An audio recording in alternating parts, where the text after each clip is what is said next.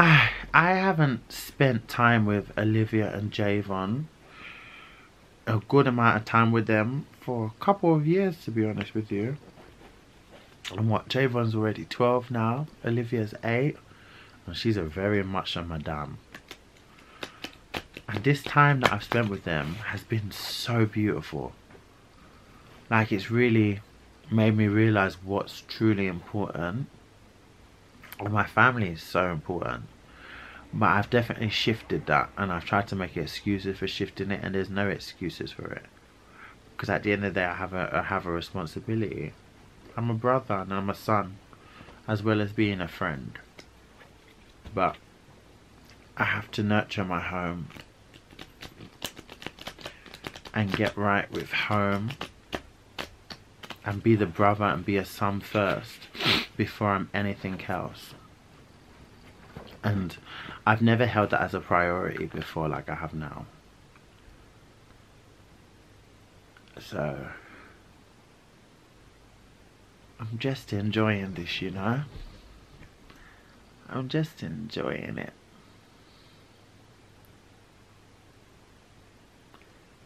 I love my family. Very dysfunctional.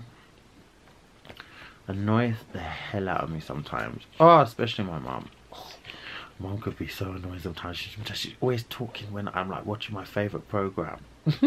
Every time, like, she never fails to miss. She will start a whole conversation just when I'm watching something I want to watch. All the time. But I wouldn't change it for the world.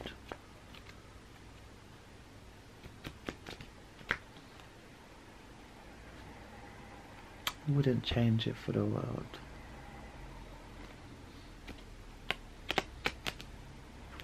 Don't know. I just have a different focus. And my focus right now is just really different. Just anyone that really does come into my life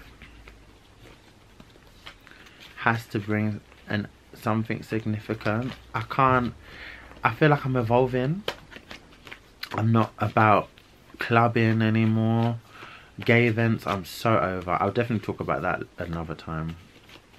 Don't want to use every subject in one video. But there's so much things in life that I'm over. So much things that I'm over. So much things that I want to do. So much of life that I need to experience. So much.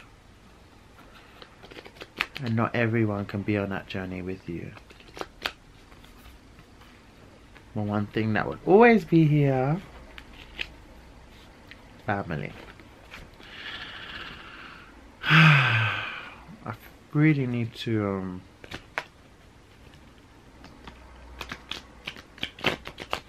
I need to get things right with my dad.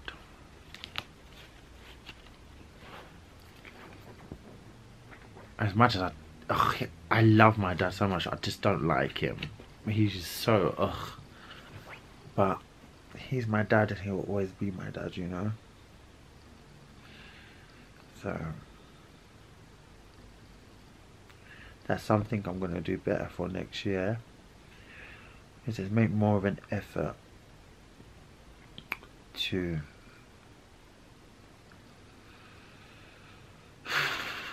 be his son. I know he loves me. I'm his older son. My dad really does love me. It's just I've just realised a lot, you know. But in realising that,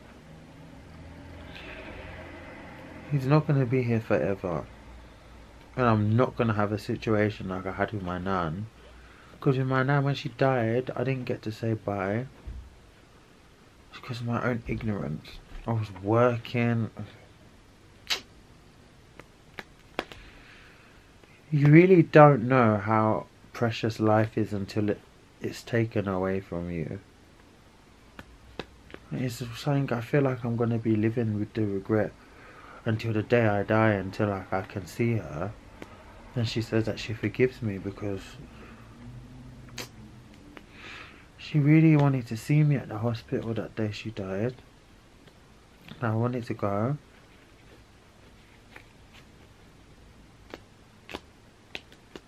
I just disregarded it. I was like, oh, I'll see her when she gets home, because everyone's saying that she's going to get better.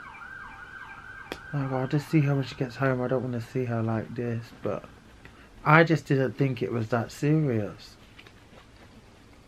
And then she died.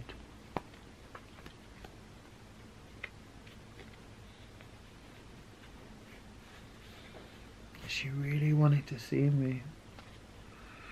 She just kept on saying, Junior. I spoke to her though.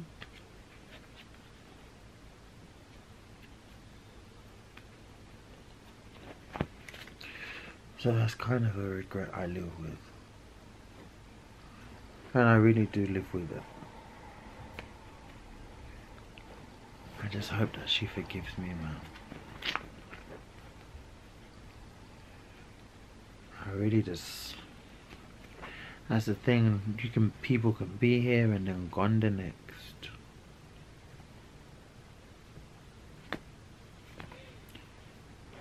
You really don't know how precious life is. This is what I don't understand, when people like taking advantage of people and just acting the way they do in situations, because it's so crazy that you can just disregard life. You have to remember, what goes around comes around. People don't take nothing seriously nowadays, and then when it's too late... I remember, every time you've been hurt, you're going to be someone's how I feel about my nan.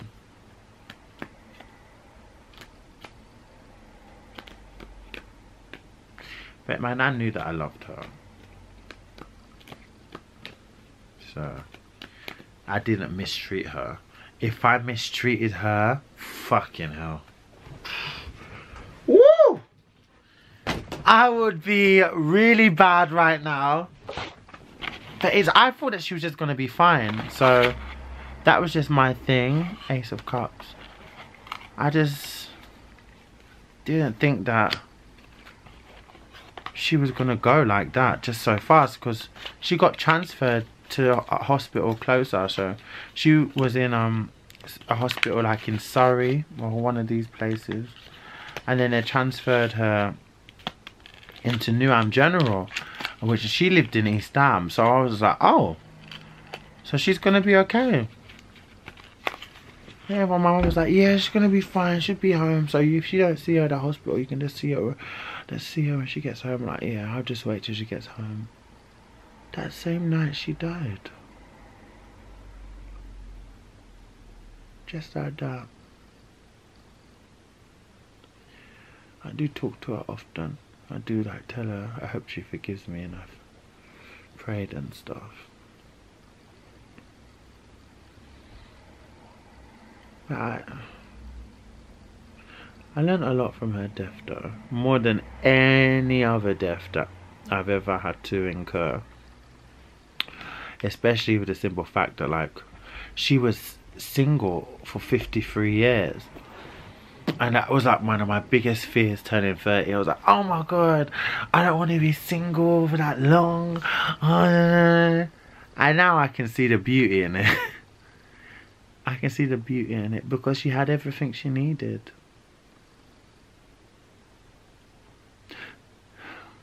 She had everything she needed.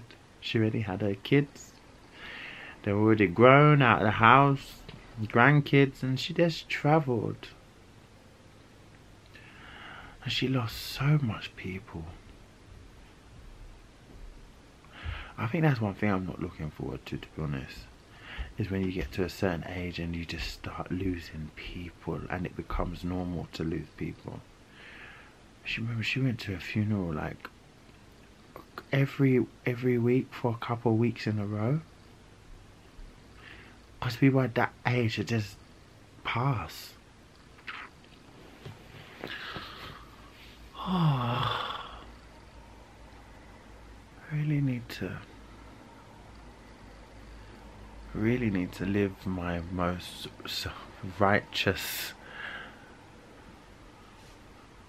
life, honestly. Because you really don't get a second chance. to right no wrongs. When you're gone, you're gone. When someone's gone, they are gone. So it's very important to love. When you think of death, things like insecurities and none of that matters. None of that matters.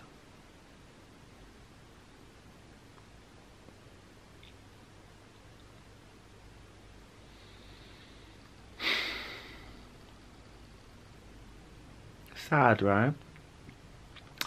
Unfortunately, it's life. I mean, if you're uncomfortable about hearing stuff like this, then good luck to you and dealing with life. Because it's life. Oh, I'm so into this. I cannot wait to be a pro at this. Honestly. I can't wait to be a pro at this.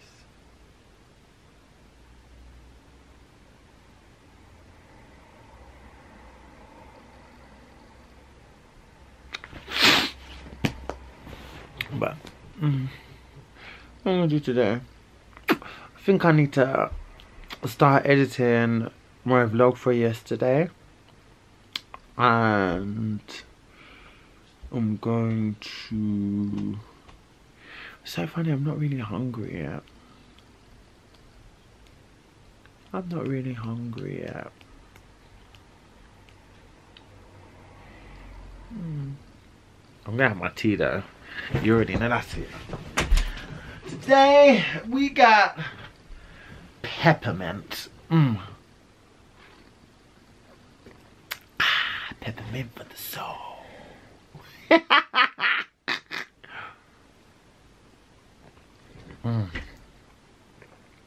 Tastes good.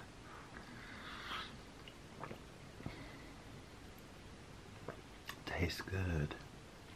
You know what I watched EastEnders yesterday? I was really expecting EastEnders on Christmas to be booming. I was quite disappointed, to be honest. I was quite disappointed, but there's always New Year's. There's always New Year's. It's so bad because it's gonna be so weird, but I actually can relate to Sharon. When she was saying what she lacked from Phil, I understood it. I so understood. It's so easy for people to fall into someone's arms when they feel lonely, you know. When women cheat, it's so much different to men. And I don't think people fathom that. Women don't cheat for the same reasons. Women don't need to have their ego boosted or their pussy. But it's different. Men, they can just cheat for the sake of cheating. They can not care about it either. But for a woman to cheat, it always has to be really emotional. I feel like I can relate to that like 100%, because I think when you're so, I don't know if it's a woman thing, to be honest, or it's just because women are more relationship orientated.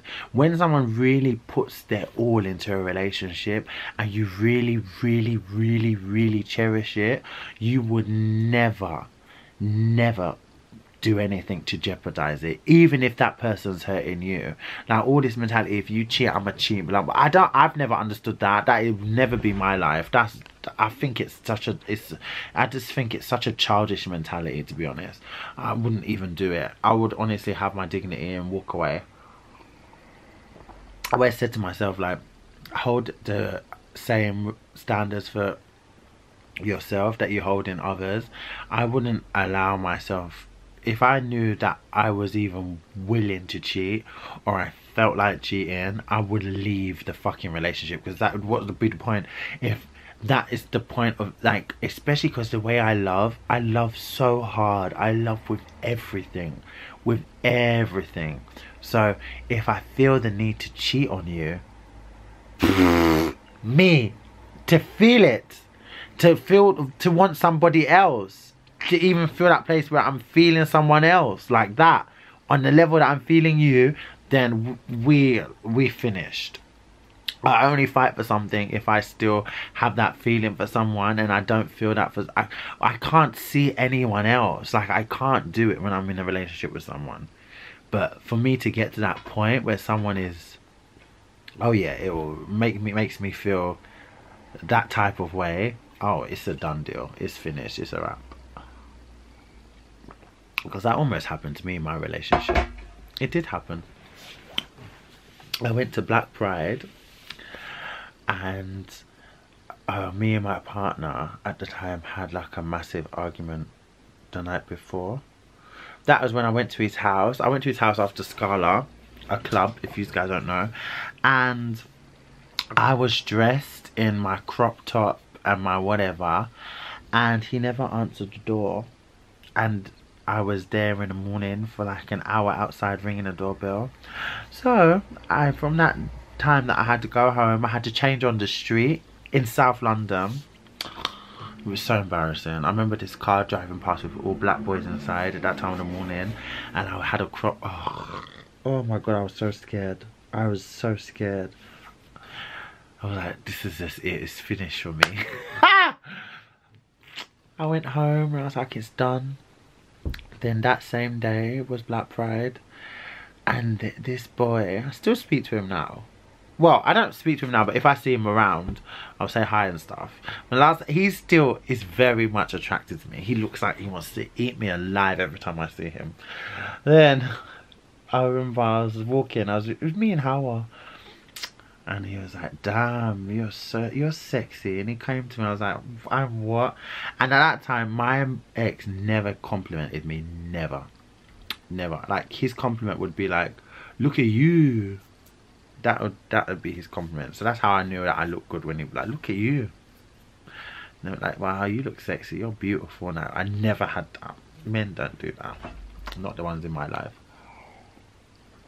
So he just was like, "You're gorgeous. My god, like look at your lips, your eyes." I was like, "Really?" So yeah, I was like, he said, "Are you single?" I said, "Well, I am today anyway." He goes, "Okay, so you're gonna be mine, yeah?" I was like,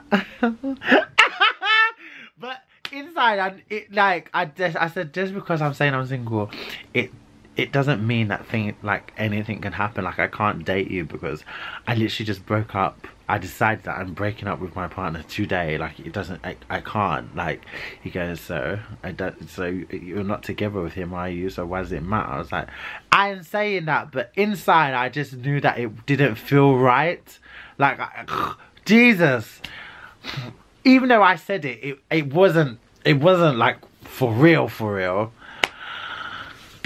So if I was any type of way, it would have been so easy to fall in the arms of another, honey. But I did not. I was good. It was good because I still loved him. And 3 days later, we patched things up. I was back down there, and then boom. Told you, like, when you forgive, things just get worse to me. That's why I do believe once a cheater, always a cheater. Because I do believe once you do it, you're always capable of being in that position of doing it again. For someone that is for me, that wants me, I don't believe that would be a mistake they would make. And I know people make mistakes, but cheating is not a mistake. It's definitely not a mistake. And if you're being cheated on by a woman, whew, that certainly is not a mistake. You don't know what you did to fuck that up. It doesn't make it right, but that one's even more serious, I beg. That one's more serious, so can't wait to use that cream actually. I'm gonna only use it when I really go outside, when I'm in here. Oh, these are actual light bulbs. Bright light to illuminate room for any special occasion. Automatically rotates when turned on for constantly moving and changing light effects, compatible with any size light fixtures. Energy saving, ultra light lid. Oh, I didn't know that. I thought it was a whole thing. I didn't know it was an actual light bulb. Can I put that in there? Oh my god, imagine that. But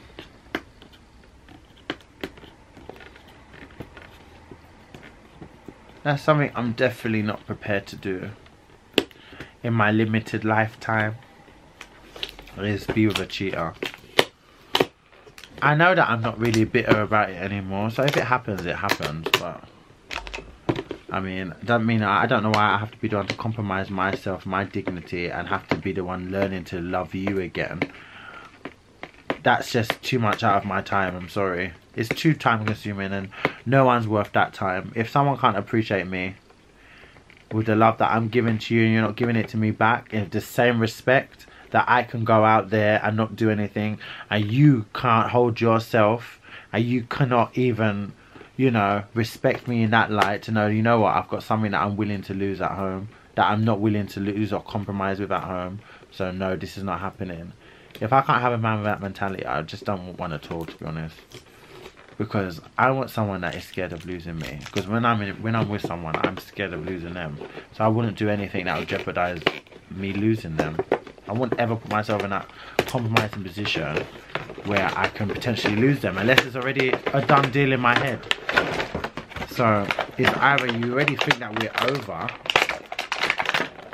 or you just don't care about me at all.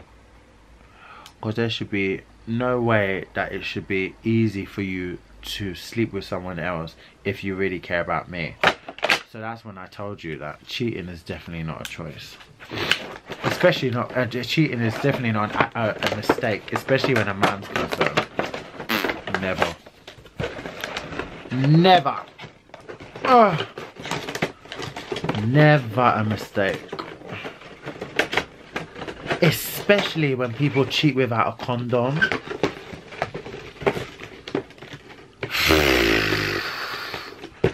And then know they have a partner. That! I know you want to come to me and tell me, oh, I'm cheating a snake. What's a cheat? No, once a cheater, always a cheater, mate. Once you do something, it's always inside you. Look at me. Once I did 419, I did it again and again. Once something is inside you, trust me, you may stop it. You get to a point where you grow. But there's certain things, I'm sorry, it will always be inside you. It's true.